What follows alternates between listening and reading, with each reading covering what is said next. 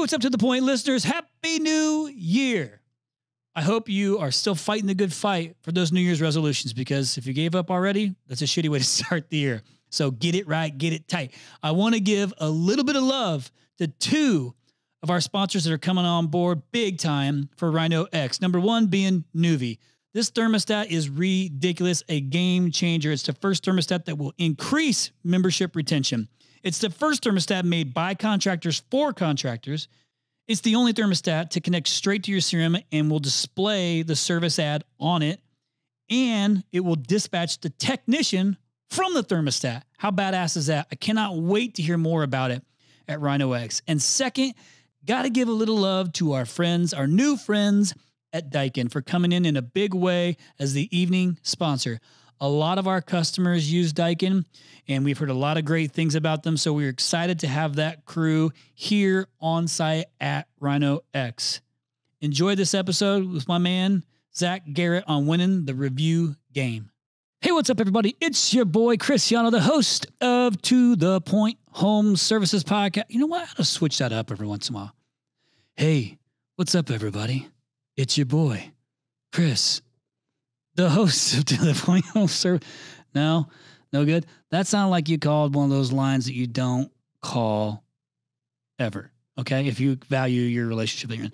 I don't know where I'm going with that, but I'm excited about today's podcast. I got my man Zach Garrett on here too, who is the founder and CEO of Liftify, formerly 5-Star Reviews, who's actually a vendor that we have used at Rhino to help us spread the love by way of review, preferably positive reviews. And he did a phenomenal job. Him and his team did a phenomenal job for us, which then we shared with a few of our other customers, and he did a phenomenal job for them, both HVAC, plumbing, roofing. But he's been in this game for a minute. But what I love about this is actually he's in the great state of Indiana.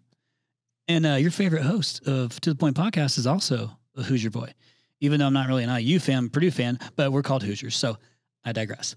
But hey, Zach, welcome. I'm glad to have you on To The Point Podcast, because our listeners want to know what the hell's going on with reviews, what's changing. And they're going to say, man, Chris, but this person has 5 reviews and I've got 500, but they're ranking better than me. What can we do? Do I need more reviews? What's going on? I'm better company than all those questions that you've heard, that I've heard. I want to kind of walk through all these things and maybe even potentially what to expect, because here in 2023, we need to be able to pull out all the stops to be as competitive as possible to stay successful. I mean, thankfully we've been, the world knows that we deal with essential businesses. That's what the home services industry is, but you can't get complacent, because complacency has no vacancy. Check it. And this is one thing that you can do, that you could be proactive with, and you need to be proactive with, that's not going away. Would you agree, Zach? Absolutely. You better hope so, because your whole business is built on it. Welcome to the show, man. Yeah, thanks for having me. And yeah, from Indiana, but definitely a Boilermaker as well. So go Purdue. It's a fun time for basketball. That's right. Boiler up. Currently, as I record this podcast, we are ranked number what, Zach? Number 1. Let's hope we hold it for a while. Boiler up, hammer down. Now, speaking of hammer down, let's hammer down right now. We're going to talk reviews, and reviews of all sorts. So I want to jump right into it first and just kind of let our listeners know a little bit about how you even got into this whole, the whole review space and kind of what you've been doing, because you've had some really high profile customers that you worked with in the home services space too, and some different franchises and things like that. So maybe just let our listeners know a little bit about you and why I even have you on there. And then also why we, Rhino, decided to make you a strategic partner of ours to share with our contractors, because you've been crushing it, doing a good job. We vetted you out. It only took you, a year to get through my vetting process? Yeah. So go ahead and let our listeners know what you're all about, brother.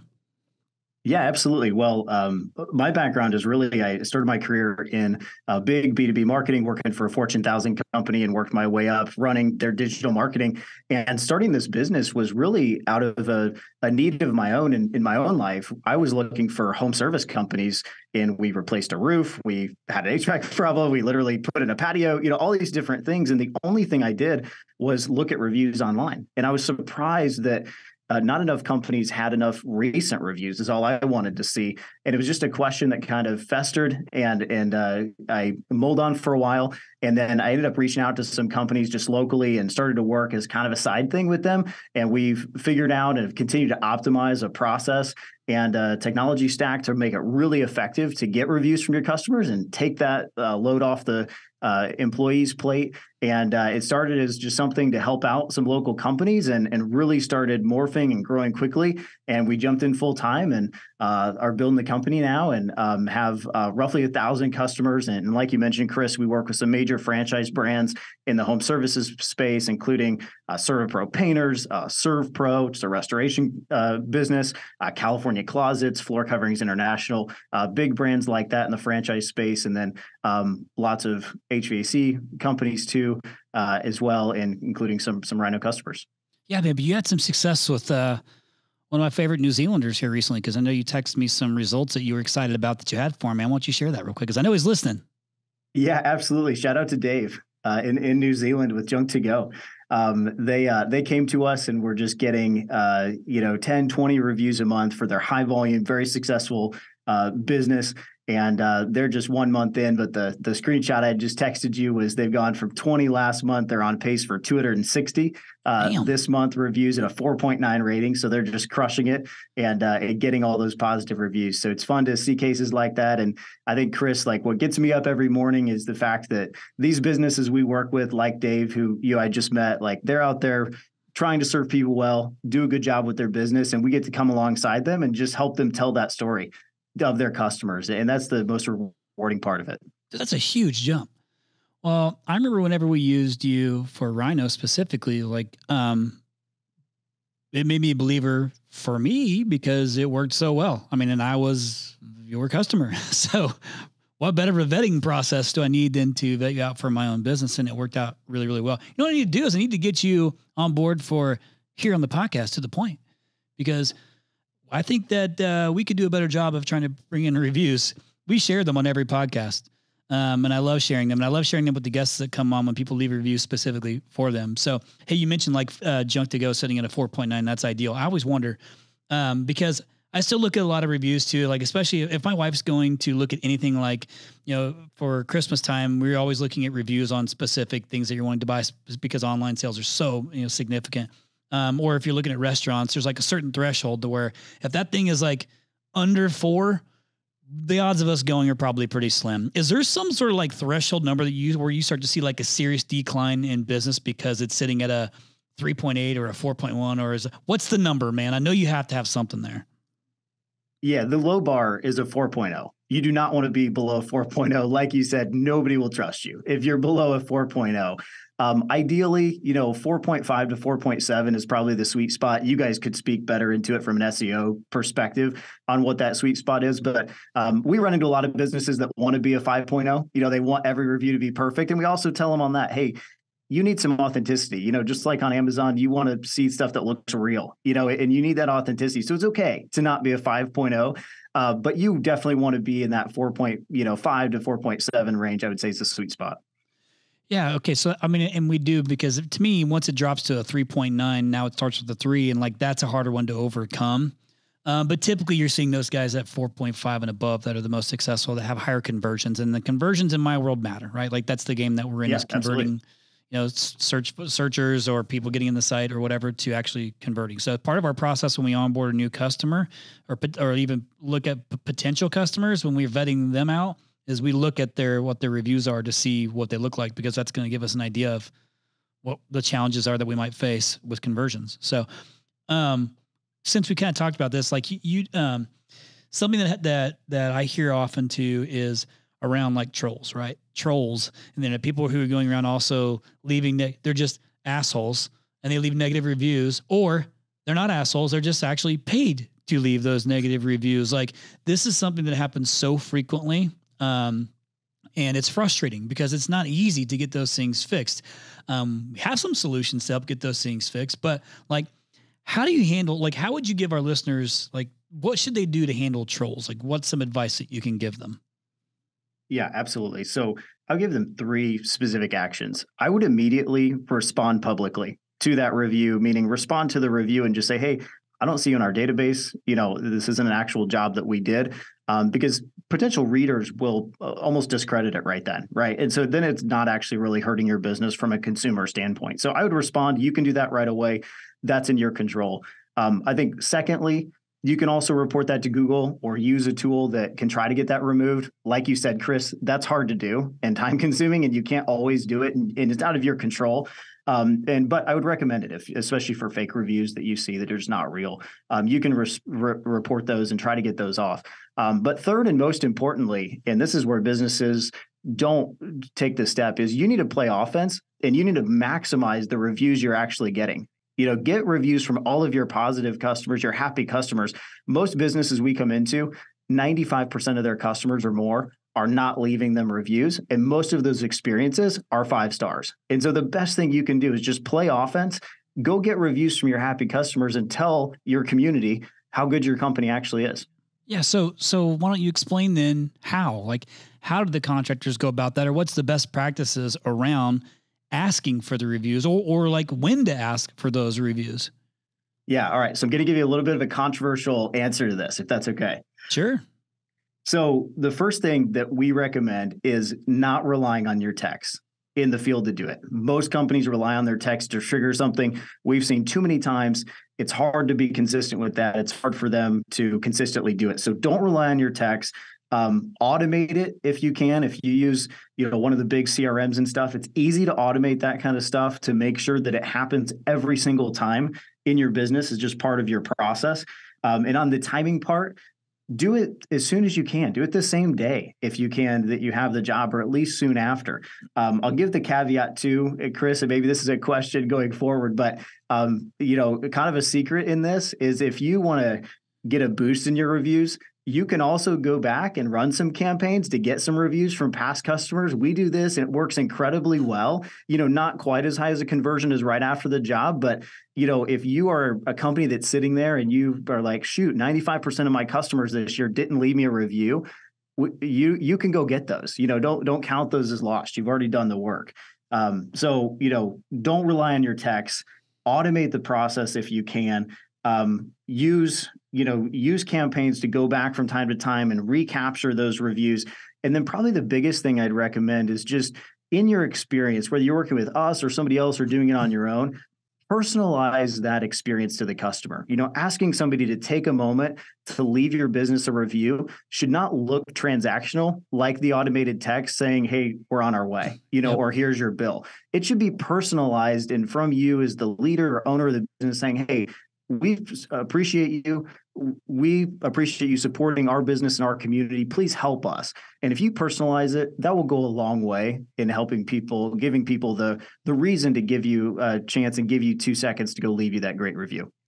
Got it. So I'm going to ask you a controversial question. Okay. Okay. And this is around like somebody who's known for a while, they need to go get more reviews, or they've not really been like super proactive on going and getting reviews. So now they have to say, okay, all right, Zach or whomever, it's time for me to go after some reviews. Here you go. Here's all my customer list. But there's going to be some of those customers that aren't going to give you the best review, or potentially give you the best review. So I say, all right, man, here's my database. Go at it. Like, what do you say to that? Because that's got to be something that comes up, because nobody's making everybody happy. Like, it is impossible to make everybody happy at scale. So what do you say to that, man? Like, why would I want to give you my entire list knowing I'm going to get some negative reviews too? Yeah. We'll keep the goal in mind that we talked about at the beginning, right? Your goal is to be at a 4.5 to 7 company, right? So you don't 100% of 5-star reviews. Typically, when we get into that conversation with the customer, we'll say, look, grab your last couple years of customers, take 5 minutes, run it through with your team, take off, I'll call it the crazy customer, or that customer that's going to give you an unreasonable, not real review anyway. You remember them even from 18 months ago if they were that crazy, and, pull them out, but just send everybody else. Companies spend way too much time curating their list for reviews. They need to just trust that they do a good job. They wake up every morning and serve people well, and go ask. And how we see that shake out is you have mostly 5-star reviews. It's going to help your rankings. You're going to get all of the downstream, positive impacts in your business when you do that. But you ready for this? So one of my core values is integrity. one of my core values is transparency, and we don't always get it right. So is it fair to say the most authentic platform to leave a review on based on your experience, you would say, yeah, pull these guys out even if they were right, even if the customer has the reason to be angry? Like, I mean, I'm just saying, like, if I only pluck out the ones to give me 5 stars, yes, it helps me from a performance perspective, but is that really being real? Does that lack integrity? I don't know. I'm just asking what your 2 cents is. Cause some of those outliers, you did all the right things to make it right. And to me, I can live with taking that part out because there was no making that customer happy regardless. Yeah. So that's kind of where I'm headed with it, is like, my gut feeling is say, hey, I for sure want to make sure I'm getting positive reviews, but I also don't want to lose the integrity of the business and the freedom of speech of like, hey, did we perform well? Did we not perform well? Do I take that away from those who had a poor experience from us? What's your thoughts? Yeah, no, 100% agree. And so let's define a crazy customer as someone who's going to leave a review that doesn't reflect what you actually did or what your team tried to do. And everybody has those customers where you tried everything and they're still going to make, something up that wasn't really true. So I'd pull those people out because that doesn't help consumers in your community either, help understand how your business runs.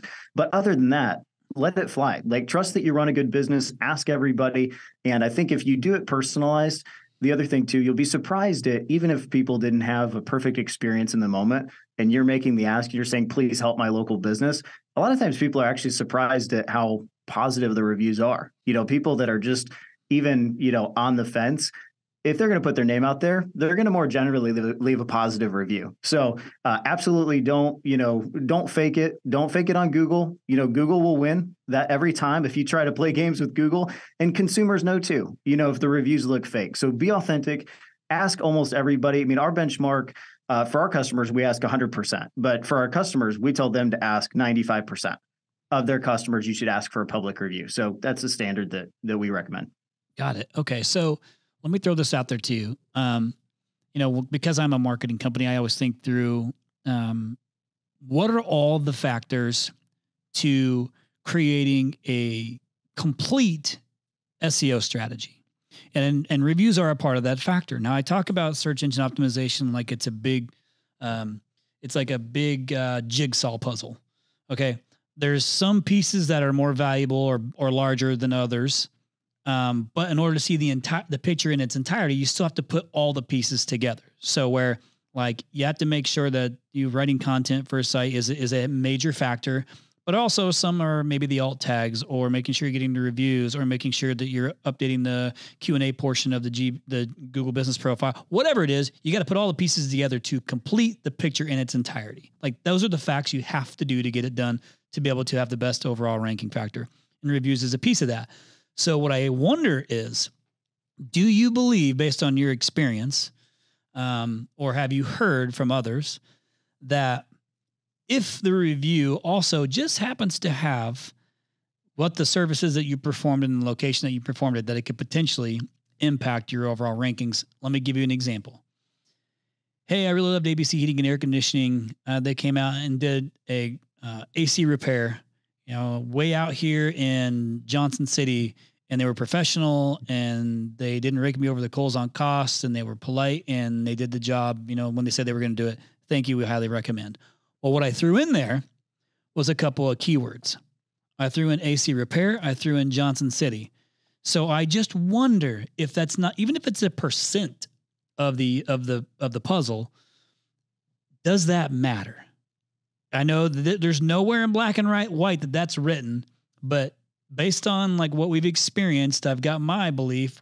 Do you know anything about that? Have you heard that? Has it been asked of you? What's your 2 cents on it? Yeah, absolutely. Well, let me answer it this way. I say that there has historically been 4 elements of a review that impact SEO, and now there's 5. So let me give you the 5th one as well. So give me all 5. One, yeah. So I'll start with number 1. The obvious one is the number of reviews, that you have is obviously a factor. Secondly, the rating, so you want to be that 4.5 to 4.7 rating. Third is recency. So how frequently are you getting reviews? Google, if you look at the data, they're absolutely factoring into the algorithms how often you get reviews. So if you're a company that has 5,000 reviews, but you're getting 1%, you might be losing in some local SEO battles, with your competitors, because they might be getting more now. And that's what Google cares about and what consumers care about, frankly, too. So that's the third thing. So you have the total number, the rating, the recency. And then fourth, Chris, to your point, is comments, and absolutely responding with comments when you're including keywords. Now, we always tell people, don't overdo it, just like a page or a blog or anything. You don't want to keyword stuff it, but you can respond in a natural form. And Google is absolutely tracking that. But the fifth one that I'll throw out to you that I would encourage all of the listeners, if you haven't looked at your page, go click the write a review button and see if it's there for your business yet, is Google's question that they're asking, did you work with this company? And if you do, if you mark yes on that on the review page, it is actually pulling up a list of could be 5 to 50 keywords. And it's actually allowing you to choose the services that you worked with on the business. And so you can actually not just leave a company a 5-star review and a comment, but you can actually choose AC repair, plumbing, roofing, whatever that service is. And you can bet Google is factoring that in to the algorithm and saying, hey, when somebody searches for AC repair, what companies have the most reviews recently with the highest rating? All of those factors now, not just for the company, but for those specific keywords. And I think that's going to be a big deal when it comes to search going forward. Yeah, that actually makes a lot of sense. And I don't think it ever goes away. I mean, let's talk about the local service ads program. Like, it's same thing where there's speed is a necessity. You want to get to things quickly. I like that you used recency. Basically, that is how soon are you getting reviews? Like, if somebody's sitting there that has 1,000 reviews, but they've not gotten any new reviews in a couple weeks because they got 1,000, which is 500 more than the next guy. Then there's an opportunity for you who's down to get more frequent reviews. Which means you can at least start to win that battle if it indeed is a ranking factor. So specifically in local service ads, something we get asked often is like, hey, I'll set my budget to unlimited, but you can't spend it. Like, you can't spend it because you don't have the proper ranking. And so you have to do like everything that you possibly can to try and increase that ranking factor. Because let's face it, like everybody wants local service ad leads because right now it's the best. They're the least expensive ones to get. It's the least risk to get. There's so many positive factors, but it's going to continue to go up in price. Mark my words. It is going to continue to go up in price, just like it was designed from the beginning. But still, it's inexpensive. So why wouldn't you try and continuously go after the frequent, like getting more reviews as frequently as possible? That's like internally how we're managing out local service ads for our customers now is we're like, for HVAC, our average cost per lead right now in LSA is like $42. Ridiculous. I'll take that all day long. But you got to be able to be in the position to get that lead. So, and it's not just set my budget to max budget like everybody else. So reviews is a factor. Speed is a necessity. Frequency or recency, as Zach was saying, is an absolute piece of the puzzle to this thing. So have somebody who can do it and do it frequently and keep going after it. Listen, I'm failing at this as I just sit here and think through about myself as the CEO of Rhino. We did a really great run with you, Zach. And then I had you work with some of our customers and I never pulled you back in to work with me. Right? Like I should continuously be doing it. So shame on me for not, practicing what I'm preaching right now. So I will take ownership of that. I need to get going with it too. It just clicked to me when we started talking about recency. So, but there's companies like that can help you, that can go do it for you, especially if you're a small business and you're actually out physically still working in the field and doing all the things, or it's peak season and you are like pulled back into it, whatever it is. Google, where you rank on Google is going to matter. I don't know when that's going to stop mattering, especially anybody who's trying to grow a business is incredibly important. So why not do all the things you have to do? Reviews is one of them that's important, whether it's on your Google business profile, if it's on your LSA, if it's directories, if it's Yelp, all the things. I don't want to go down that path of reviews on Yelp or Better Business Bureau, any of that stuff, but you got to pay attention to these things. And guess what? Plenty of opportunities for you to reach out and ask questions if you don't capture everything from here, and people who are willing to help you, regardless if you become a customer or not. Okay. Yeah. Hey, Chris, if I can throw in one thing that we're coming up on the end of the year, when we're recording this, and it's a great time to reflect on your business. And I would challenge everybody to ask this question. And Chris, maybe with your team, you can huddle up on this, is to ask the question of what is the ideal moment in our customer journey to ask for that review. And it's not the same in every industry. For a service business where you're coming in, you're doing an AC repair, it probably is as soon as it's done, that you want to ask that. But we work in restoration, for example. And when we ask that and they really think about it, they're like, before the invoice gets there, like that's when we have to do it. When the job's done, the customer's happy, they're moving back into their home, but they haven't got the invoice. Like that's the moment. For you, it might be 90 days or 180 days after you start, where people start to see the real impact of the work with you, or whatever. I'm just making that up. But every business should really think about that question and then implement a process or a partner and be clear on that. We have asked that question hundreds of times, Chris, and I probably have had 2 people ever have an answer on when I actually want to review. They've never really thought about it. So just as something to add, like think about that and then build a process around when that optimal time is. Got it. So when you connected with Dave, since this is more recent at Junk to Go, when was the optimal time for him to ask for that?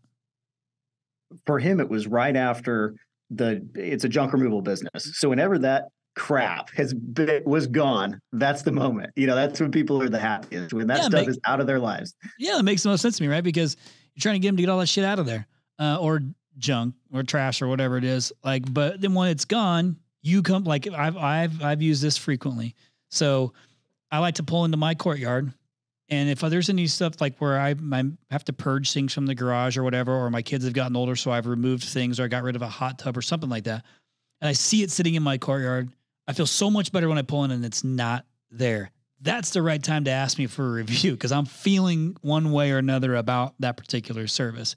So I would have never guessed on the restoration piece that, but I think now that you say it out loud, it makes sense because they're about to get a pretty decent sized invoice for what's about to be done. Yeah, and they don't really know, right? Because it's all insurance paid, so they don't really care about cost up front. But let me give you a couple of examples in different industries. So we work with California Closets; they do custom home storage solutions. We have found with them, when that job is done, is actually not the best time. The best time is like 30 or 60 days after they installed, because that's when people have moved their stuff into the closet or they've set up their entertainment center or their home office. They've used it for a little bit of time. And so not only are they more apt to give a review, but the comments that they actually leave are more valuable to the company because it can say, hey, I've been using this solution for 60 days. It's great. Or in a flooring example, we found like the day the flooring is installed, people are looking at all the details and the nicks and the little things. But a week later, after they move their furniture back, they love it, and so that week after is a good timing. So just think about your customer experience and like, when is that optimal time? And just don't assume it's right after the job just because it is in certain industries. So would roofing play into that as well? Because you obviously if you get a new roof put on and it's not raining, you might not know there's a problem or that there's not a problem, So is it kind of a similar, because you've worked with a couple of our roofing customers too. So like, what's the optimal time there? Yeah, for roofing, I would say sooner if you're good at cleaning up around the perimeter. If you're not, you might give them a few days to allow the homeowner to clean up a little bit. We went through that on our own. But if you do a good job, I think roofing, I've been through this in my own personal life, like do it within a week. People are excited when they come home, they're starting to look at it. After that, they might not look at it as much and remember that their roof is new. But yeah, sooner the better on that one, I would say. Got it. So actually, that makes a lot of sense because even though it's like, technically it's a visual product too, because you see the roof of your home. And it is interesting to think like when you change your roof and you maybe change like the colors or the tiling that you're using, like it's actually it's a visual product, but it's also it's a necessary product. Like it is to protect the home and to protect from leaks and all the things that can cause major problems. But same thing, like if it's here in Phoenix, Arizona, it might not rain for 2 months. So we don't really know like if it worked or didn't work. So I guess you kind of have to have a little bit of a gut feeling there. I mean, but same thing with if I start to look through heating and air conditioning, like, I mean, I guess here in Phoenix, more often than not, we're using our air conditioners 10 months out of the year. If you get it changed out, people don't necessarily care about how pretty it looks or how nice it looks out there. They just want to make sure that it's not 110 degrees in the house. So I guess depending on which, area of the United States or Canada or Australia or whatever country you're in or place you live, it would matter based on what the seasonality is. Like if somebody replaces my furnace, I'm not using it. All I got to go off is customer service and costs. quality. I don't know. Yeah. So That's a good point, Chris, too, because in those kind of businesses like HVAC or even roofing, what people are actually reviewing is really how did the technician or the person coming into your home make you feel? Did they educate you? Did they do a good job? Did they treat you well and take care of you? It's not really the actual product. Like you assume the new furnace is going to work, or the roof is going to stop the leaks and be a good quality. And so, if you're not focused on this when you do with your team, like it will actually change how they treat people, because if you incentivize this in meaning just even in accolades or, personal recognition to your team, and they have it on their mind and you're saying, okay, my owner cares about getting reviews. It is important to him. We need to get them every day. They will actually treat customers better, which is what you want in the end anyway. Got it. So, I know we kind of talked about the, like recency getting, or the frequency of getting these. I mean, how do you know, like if I'm a contractor sitting here right now, listening to this thinking like, am I doing enough now? Is there like an indicator here, like of, should I, because if I'm listening to it and thinking like, okay, well, Zach owns a review company, so his answer is going to be like, yeah, you should be doing it every single month because that's how we're programmed to think like we're being sold on something. But here's what I care more about is, how do I know if I'm doing enough? Because I can say from Rhino right now, like, I don't necessarily see my ranking or anything being impacted by somebody else having more reviews or less reviews than us. So I don't have like that driver that made me take action. So I'm like, I'm not even being reactive at this, point. I'm just kind of sitting stagnant, which I don't agree is the right move to make. But like, what, how do they know if they're doing enough? Like what is like the basics that they should be paying attention to make sure that they're doing enough? Yeah, absolutely. Well, the answer to that is to take the number of reviews you got in the last 30 days and divide it by the number of customers you serviced in the last 30 days. And if you do that, and your percentage is probably going to be 2 to 4%, you're normal. But what that means is that 96 to 98% of your customers did not leave you a review in that month.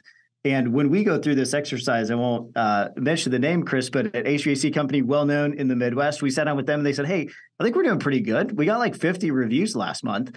And, so we see them dinging every time. They've got a bunch of locations and stuff. And I said, okay, but how many jobs did you do? Whatever, how many thousand it was. And you could see the light bulb go off like, shoot, that's 2%. We have 98% of our customers that aren't getting reviews. And so just look at that. You should be getting at least 10% as a low bar. I think we have customers achieving well into the 20s or 30s. It does depend on your industry a little bit, for what you can do and how customized the service is.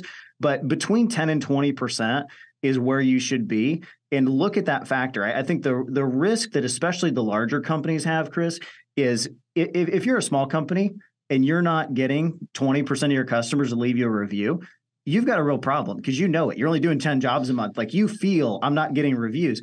If you're doing 1,000 jobs a month and you have a bunch of locations, 2%, you're still getting a bunch of reviews. You're seeing them every day. You're thinking, okay, we're doing good. And that's a fallacy because you're not doing near as well as you could. You should be getting hundreds of reviews from your customers. And when you do that, it's playing into that recency, right? It's playing into your SEO. They're tagging the services they work on. It's helping all the other marketing components that you're doing. And so it's a really low, effort way to really amplify everything you're doing. And just simply look at your reviews, go to Google, count them in the last 30 days, divide it by the number of jobs and decide, hey, what you're probably going to come to is, hey, we need to be better at this. So what's the average if you had to give one? You said like 2 to 4% or whatever is low, but like, is that normal? Like, yeah. Okay. Wow. 2 to 4% is the average of work with close to 1,000 companies. 2 to 4% when we start working is average. Got it. Even using automated, texting solutions and different things that are part of your other customer experience. But businesses just don't feel it because the volume is so high, especially in the industry that you guys play in. People are servicing a lot of customers that they feel okay. But, when you reverse it and say, okay, if we're getting 2%, that means 98% are not telling us how they feel about us. Got it. So actually it's pretty good perspective to think through and compare how you're doing. I bet I know who the customer is that you're talking about in the Midwest. Maybe I do. I don't know. I don't know if it's somebody I turned you on to or not. I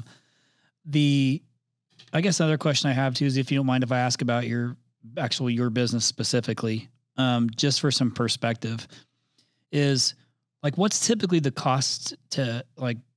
I mean, I'm not sure how you fare like against others in the industry, like competitors of yours or whatever, because there's obviously like there's lots of options here. But like, what's a typical cost if a contractor wanted to use you on a consistent basis to go after those reviews?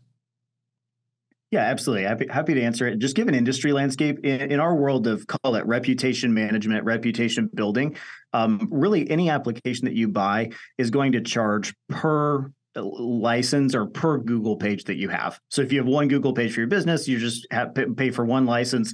If you have multiple, you'd pay for another. So that's kind of the most common question we get is like, how does it actually work from a billing perspective? You're going to have, low end solutions that, might be as low as, $150 a month that are just apps that simply do one thing, all the way up to really high end solutions that are, $500 or more and try to sell you whole marketing solutions, for your business. Most things are bundled in different, varieties. When we look at it for our business, we are laser focused on one thing. We want to be the best in the world at helping people drive more reviews and build their online reputation. So we don't do a lot of the other stuff, that you'll see. And so our pricing is standard is $300 a month per location that we work with, $250 for locations that have multiple locations. So you get a discount if you have multiple. But if you're a Rhino customer, you can get an extra discount on that as part of our partnership and plan going forward. But we kind of fall into the middle, tier of that, where we try to be reasonable for the business. But the other thing that as you look at, if I'm going to bring in a partner, how do I do this? There's really a lot of the options on the table are really just tech, and you just buy it and you have to own it and run it. Our go-to-market strategy, Chris, as we've talked about, is I don't think businesses need more technology. What they need is results in their business. And so our kind of market differentiator is, in addition to some of the tactics that we use, is we do everything for a customer. We set it up. We continually optimize campaigns, similar to the work you guys do on all the other marketing stuff. We're really tailoring that experience, and it's not just to set it up and forget it, kind of mentality. So that's kind of our approach to it. Got it. So, and that's something that's incredibly important to contractors. A lot of times they need us to do it for them. And that's just the nature of the beast, I think. And I'm okay with that. And that is how Rhino is set up, is to do it for them. Or to at least keep track of things for them and keep them educated based on what we're doing. So I think that's the one thing about you guys that really, I loved that set you apart, was that same mentality of like, we need to just, how much of this can we take off their plate and do for them so they continue to do other things, run their business, do whatever. Yeah, absolutely. Well, and we do like just to give you an example, we look at our messaging at a macro level. So when you plug into us, you're plugging into 1,000 companies. We're looking at the analytics for everything from headers to content to timing, all of those factors. A local business, it would be really unwise for you to spend time testing email language. You should go out and just do more jobs and make money. But when you plug into us, that's our job. And so if we can make incremental small improvements and apply it across the board, it makes a big difference, for our customers. And it's just one of those things they never have to worry about again. Got it. So I'm going to try to close this thing out by acting as if I'm now going to hire you. Okay. So I'm a contractor. I know I need help. I know I've been stagnant. And I need some help. And I say, Zach, I want you to help me. What's that process look like? Kind of just give me a high level. You need to go deep into anything. Just kind of give me the start to finish, and then, basically purpose, process, payoff, like type of methodology. Like take me from, hey man, how do you help me? What do you need from me? What are you doing? And here's the outcome. And then let's just go down that path. Yeah, absolutely. So when someone reaches out, we'll typically do a quick demo, show them exactly how it works for their team on a quick Zoom, typically. And then if somebody signs up, we will get everything set up within 48 hours. So we'll get the licenses set up, the profiles, the language, all of that stuff. We schedule a 15-minute onboarding call. We recommend bringing anybody on your team that's going to be involved with it. So typically it's not just an owner, it's a marketing manager, an office manager role. And we walk through it, make sure they're good with the language and everything. And then we ask them as their homework assignment coming out of that meeting to give us what we call a historical list. So Chris, this is what we did, right? Where we said, hey, give us the customers that you currently work with, you've worked with in the last couple of years, and let's go get reviews from those first. Let's add a ton of value right up front, get a bunch of reviews, get Google used to you getting more reviews, and then we'll start running that within 7 days as soon as you get it to us. And we'll also have one more follow-up meeting just to figure out the integration piece. So if you're using, Service Titan, we'll connect into that, or whatever the CRM is, we can connect to it and figure out the process for your business to make it really easy ongoing so that it's sustainable. And that's really it. We like to get started within 7 days, just like we talked about Dave. I think within 7 days, he had reviews dinging every day, from our initial conversation. So we like to go fast and we like to drive results right away. Is that common? Is it common to get results like that quickly? I mean, my experience in buying technology is it usually takes a month to get anything set up. So before anything's live. So we try to be different in that. It just it's part of our service model. Just do everything for you and just here's the key things we need from you, really just customer data, and get the connection set up and let us run. Is there any sort of ongoing monthly reporting or anything like that you do? There's probably some automation to that too, but is there actually touch points and things like that? Yeah, so by default, we can certainly do it more frequently, but we provide a monthly report of all of the data. Here's how many sends, here's how many reviews, conversion rate, that kind of data. And you also have access to our dashboard where you can see it in real time. Anything that comes in and easily respond to the reviews. Cool, man. So Liftify, it was 5-star reviews. I think you did a great job on doing the rebrand. So congratulations on that. It's better to do it earlier than later. I've had to go through one, but not a lot of people know this, but Rhino used to be called Brickyard Marketing back in the day when I first started it. And I waited 8 years before I did a rebrand, and it was painful to go through it. But I'm so glad I did because it was the right move to make, because Brickyard only made sense when we lived in Indiana and worked in Indiana. But as soon as it went to a national business, it was different. So, but hey, listen, I commend you, man, for for really digging into this and doing a great job and going out and getting good customers and keeping them. That tells me a lot about the reputation of your business, is how you retain your customers. But also what you've done for us and what you've done for some of Rhino's customers as well. So I look forward to a great partnership and you helping a lot of our contractors along the way. If they want to reach out to you because they heard you on this podcast, what's the best way for them to connect with you, Zach? Yeah, so feel free to connect with me on LinkedIn. Just search Zach Garrett Liftify, and feel free to connect with me there, or email me at zach@liftify.com. And I'll definitely get back with you there. If you're interested in getting a demo or learning more, just go to liftify.com. And you can schedule the demo right there, see some of the use cases, the companies we work with, and we'd love to help. Perfect. So listeners, take advantage of these situations. Even if it's not Zach, find some company, and run with it, because you don't want to just sit and be content with the reviews that you've got or complain about the reviews that you don't got because you're concerned if you put it out there, you're going to get some negative ones.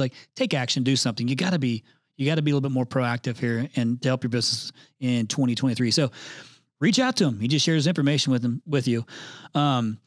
I appreciate you coming on and giving me your time, man. It's exciting.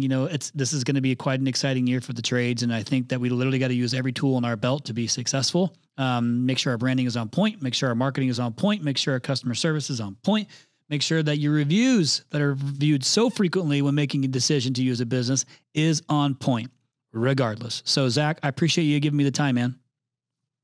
Yeah, thanks for having me, and thanks to all the listeners. I'm a longtime listener. Chris, thank you for doing this podcast. I've learned a lot from it, and I'm sure a lot of people that aren't in this seat, would express that thanks too. That this podcast has been helpful for even me, being young, running a business, and I'm sure a lot of other people. I appreciate that. Thank you very much, man. And speaking of that, I will take that as a thoughtful review, in which, because we run this podcast real time, I didn't even get a chance to use my normal production form. So I had to come up with questions and just write on a piece of paper. And I typically am prepared with a review to finish, Zach, but this time I am not.